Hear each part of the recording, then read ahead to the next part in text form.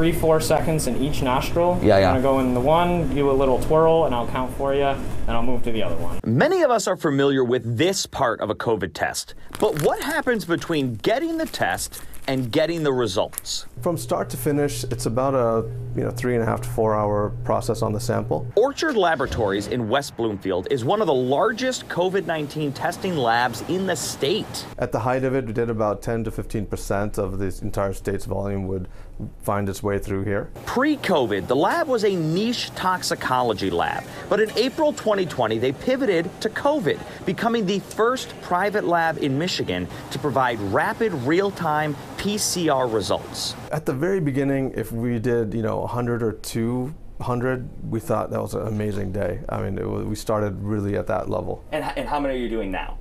Now we are over 5,000-6,000 a day, every day. I wanted to see what happened after the swab left the nose. So that's where we started. We do not have to go as far back as we did a couple years ago. Great. But I won't be shallow, but I'll make sure to be gentle. 1, 2, 3, 4.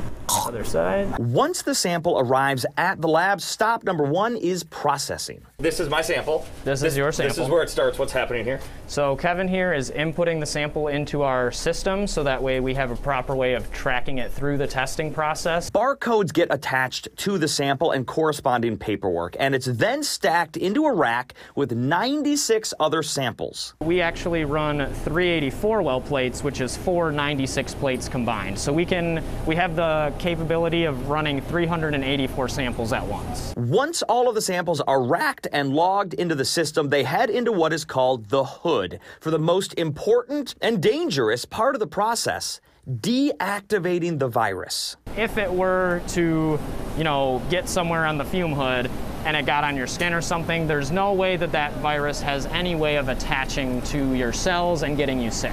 So deactivating means you're killing the contagious part of the virus? Yes, but we are still keeping the portion of the virus that is going to go through the rest of the testing process. The samples next go into special machines to perform extraction. When it's finished, we have the RNA of either the virus or there will be no virus present. After that, they are then brought into a final smaller room where an extremely precise technician adds a master mix solution into 96 tiny holes.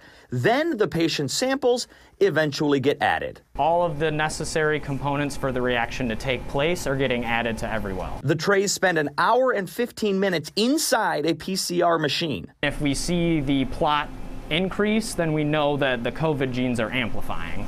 Which means there's positive tests in there. Yes. Then they flag the positive samples and send the results where they need to go. We all as a team recognize that each sample has a story. This is someone has to have a surgery, someone has to go on a trip or a vacation they've been planning for months and months, or just they're anxious. So until every sample is done, until those results are in those patients' hands, these guys don't rest. Derek Kevra, Fox 2 News.